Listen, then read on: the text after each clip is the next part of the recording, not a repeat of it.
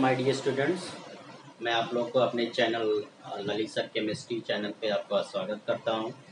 आप मेरा नाम सर्च करके आप मेरे चैनल को सब्सक्राइब कर सकते हैं।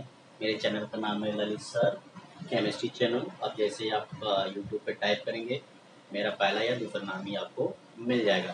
Today I am going to take a very important topic for standard 11 as well as for all those students who are going to uh, giving competitive exams like JEE and NEET.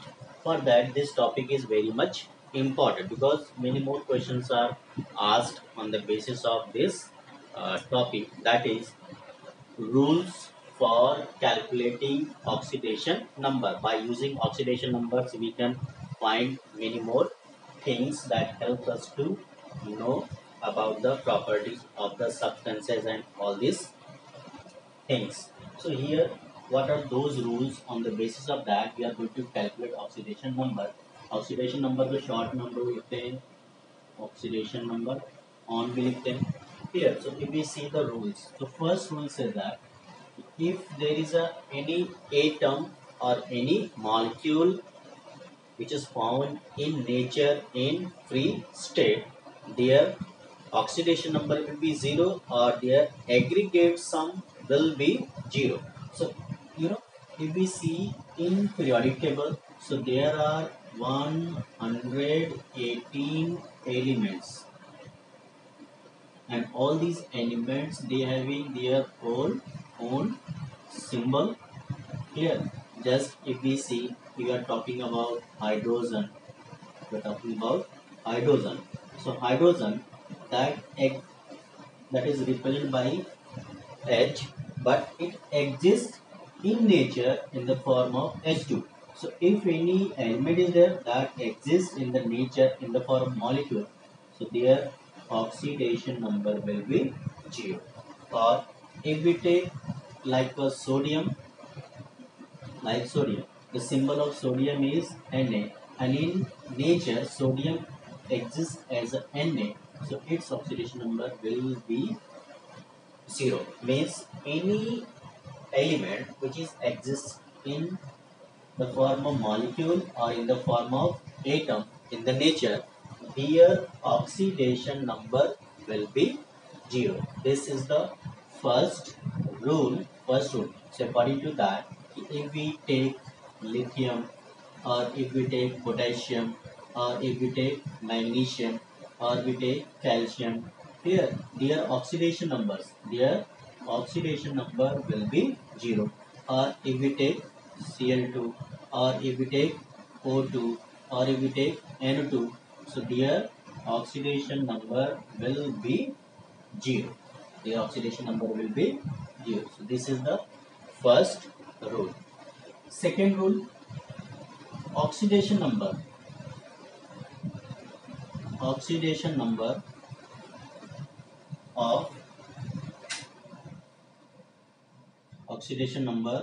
of hydrogen. Hydrogen is +1 in all compounds. Except peroxide, except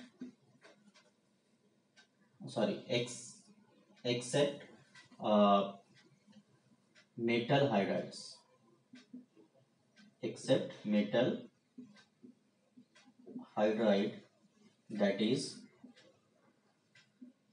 that is -1. Means if we take some normal compounds of hydrogens like H2O, so here the oxidation number of hydrogen will be +1. If we take another compound like HNO3, so here its oxidation number will be +1. If we take H2SO4, so its oxidation number will be +1. But if we take metal hydrides like NaH, so here it will be -1. or if we take ZnH2, so here it will be -1. So oxidation number of hydrogen is always +1, always +1, except metal hydrides. In metal hydride, the oxidation number of hydrogen is -1. Next rule, if we see third rule, says that oxidation number of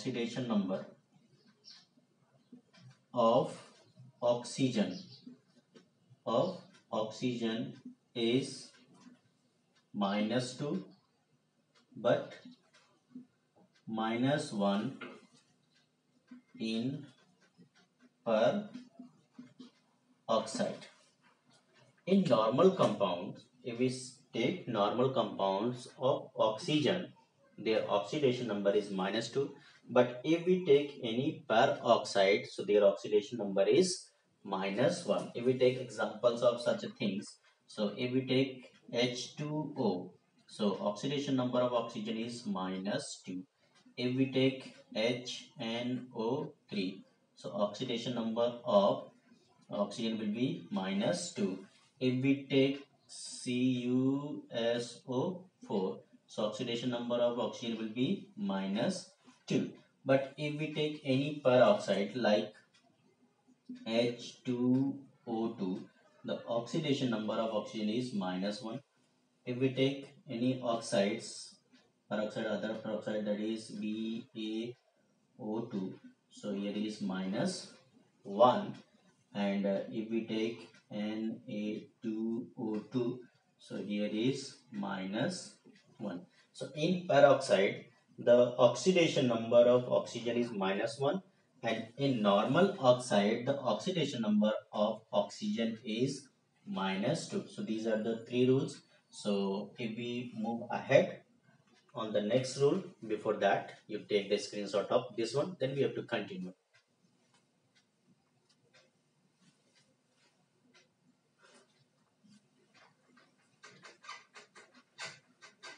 Next rule से पहले we will discuss something. If we take some substances, they are known as superoxide.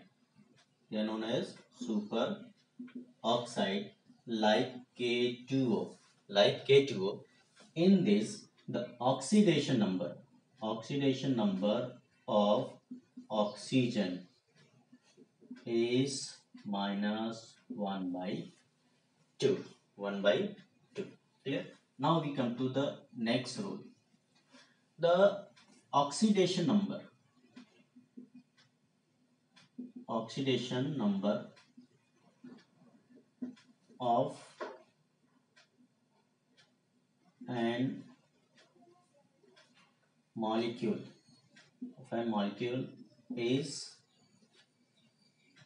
an molecule is 0. Molecule is 0 if they do not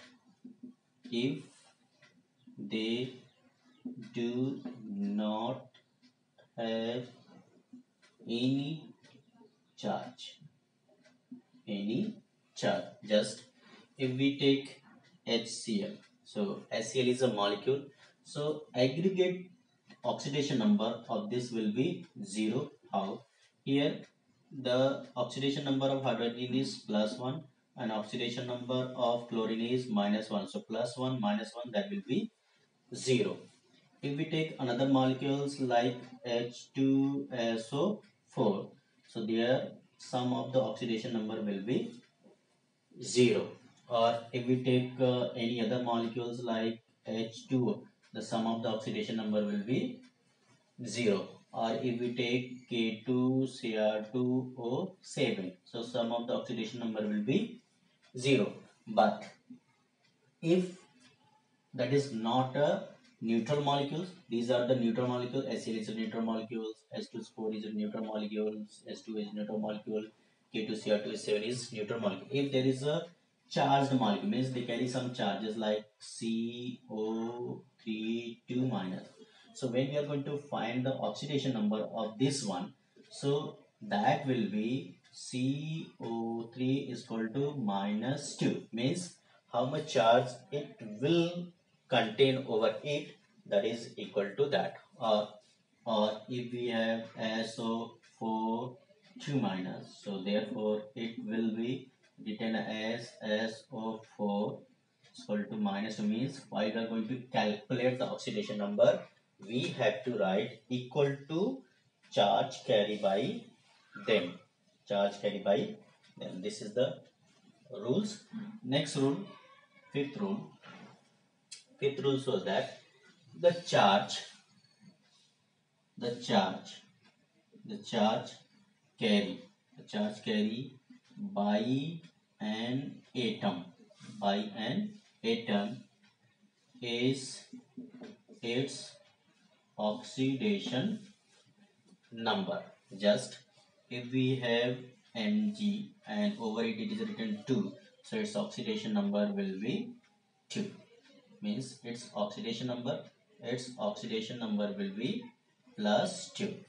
If there is a Al3 plus, so its oxidation number will be plus 3, or here is Cl minus, so its oxidation number will be minus 1, minus 1. So if any element is there, and that carries any charge, so their charge will be their oxidation numbers. Oxidation number. Take the screenshot of this one, then we have to go add.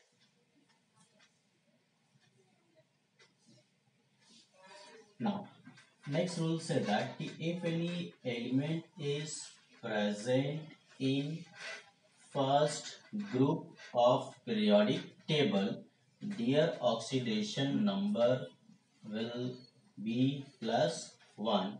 Reason, because after losing one electron they becomes stable. So rule number 6 we see. So the oxidation number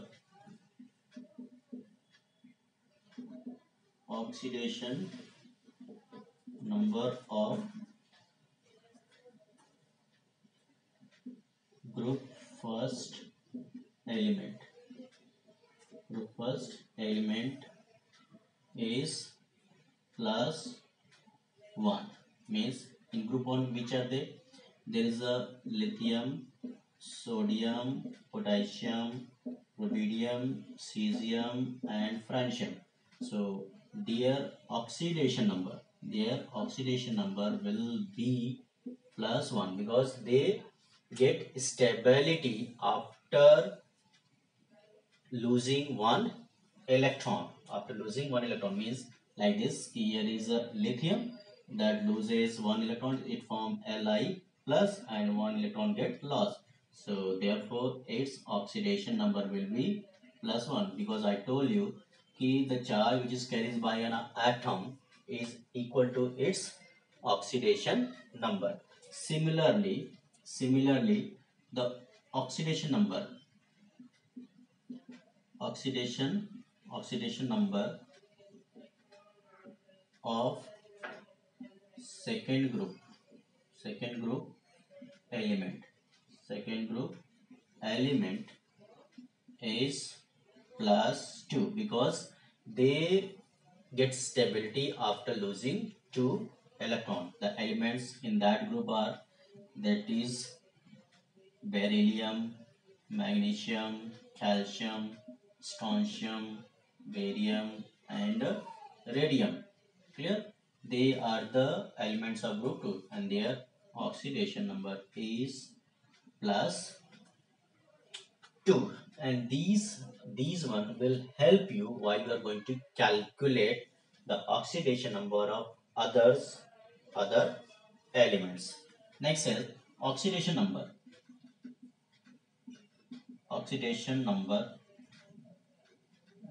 of 18th group. 18th group is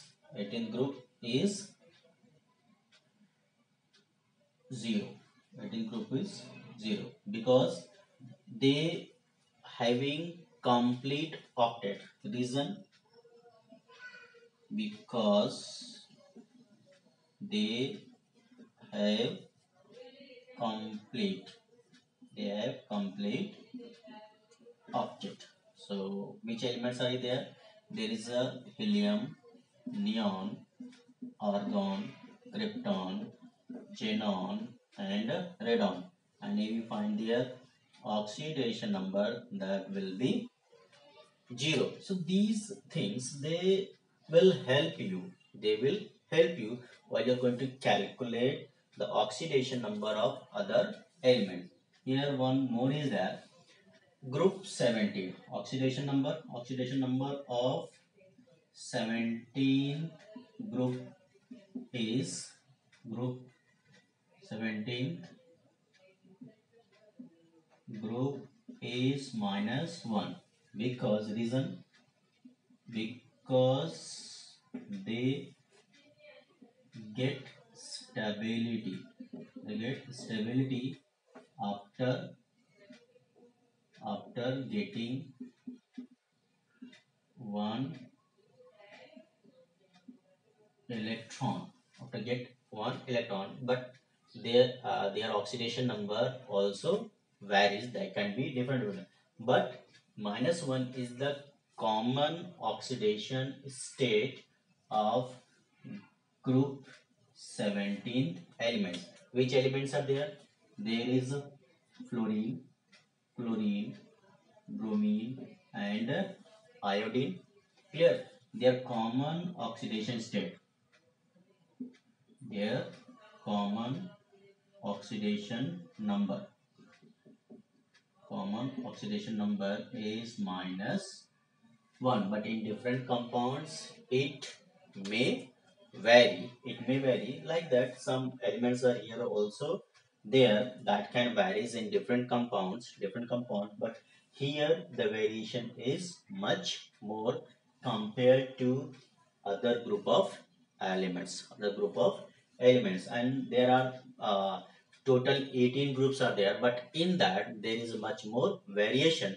Due to that, we cannot make any proper rule for calculating oxidation number. So for that, we have to use calculating method for the calculation of the oxidation number. So I hope that these rules will help you while you are going to calculate the oxidation number of any atoms in a molecules. Let me see one or two examples how to calculate the oxidation number while using these rules. So first of all, if we see, suppose we have taken a very simple compound one, that is HNO3. This is nitric acid. The name of this compound is nitric acid. This is a strong acid and it undergoes complete dissociation, and it is one of the most important part of aquaresia and laboratory reagents. So in this, if we are going to find the oxidation number of nitrogen, so we have to find how. Let oxidation number of NBX. So oxidation number जो nitrogen का है, that we are going to calculate in terms of X. So therefore here this HNO3, this will be equal to. So if you see this, so HNO3 here, it is a neutral molecule because it doesn't carry any kinds of charge. So it will be equal to 0. So now we have to separate each elements by using plus sign and their coefficient. So here is how many hydrogen? 1 hydrogen. So simply we will write H. Then next element is started, so we have to write plus. How many nitrogen? There is 1 nitrogen, so we have to write only N. Plus there is 3 oxygen, so it is 3, and oxygen, it will be equal to 0. Now we have to place the values. So oxidation number of hydrogen in normal compound is that is plus 1. Then here is plus nitrogen, we have considered as X, plus here is 3, and oxidation number of oxygen is minus 2. So it will be equal to 0. Now here is 1 plus X minus 6, that will be equal to 0, or therefore here is X minus 5 equal 0, because plus 1 minus 6, that will be equal to minus 5. So therefore here X, that will be equal to plus 5.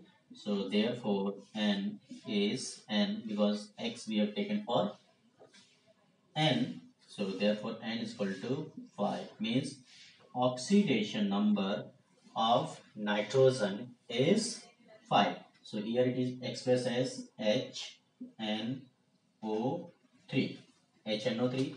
So here we got the oxidation number of nitrogen is plus 5 in this compound, and oxygen we know that is minus 2, and here is hydrogen is plus 1. So this is a way to represent the oxidation number of any compound, and this is the method by which we are going to calculate the oxidation number of any molecule, either it is in neutral state or in ionic state.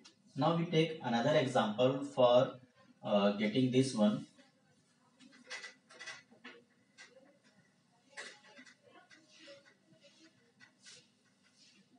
Second examples I'm taking, that is K2Cr2O7.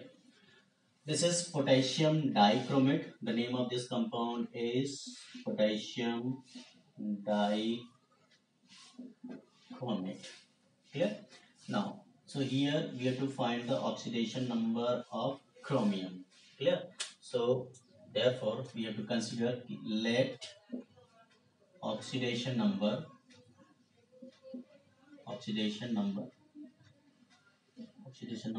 of chromium be X. So therefore K2Cr2O7, that will be equal to, so here you can say this is also neutral molecule, so it will be equal to 0. Now you have to separate them by using plus sign. So coefficient of this one is 2, so it will be 2K plus 2 chromium plus 7 oxygen, that is equal to 0. Now we have to place the values. Here is 2 and K is plus 1. By rules it belong to first group, due to that it will be plus 1 plus 2, and chromium we have to find, that is X plus 7, and oxygen is minus 2, that will be equal to 0. So if we multiply, so we get 2 plus 2x minus 14, that will be equal to 0, or therefore 2x, here 14 goes on that side, so it becomes plus 14, and this becomes minus 2. So therefore 2x, that is equal to 12. So therefore x equals 12 by 2, that will be equal to plus 6. So therefore x is equal to plus 6. So therefore the oxidation number of chromium is plus 6. By this way we can calculate the oxidation number of this one. Here we have another compound, that is CrO5. Clear? Chromium pentoxide is there. So here is a typical kinds of molecules. Clear? This is known as butterfly molecules. In this chromium, there is a one oxygen that is joined by normal oxide bond, and 4 oxygen they are joined by peroxide bond. Any bond which is like bond O, this kinds of bond is known as peroxide bond. And in peroxide bond, the oxidation number of oxygen is minus 1. So here it will be minus 1, minus 1, minus 1, minus 1, and it will be minus 2. So in this, if we are going to find the oxidation number of chromium, so it will be CrO5, that will be equal to 0. So here there is a chromium plus 4 oxygen are in -1 stage and 1 oxygen is in oxide state. So here Cr plus 4, that is -1, plus 1 minus 2, that will be equal to 0. And here if you are going to find, that is Cr minus 4 and minus 2, that will be equal to 0. So here Cr will be equal to plus 4 plus 2. So therefore Cr is, that is plus 6. So the oxidation number of chromium is plus 6. In this calculation, many more student does mistakes. How? Simply they use like this way. They use like this way. Cr plus pi oxygen is equal to 0. So here Cr plus pi minus 2 is equal to 0. So when you calculate, you will get plus 10.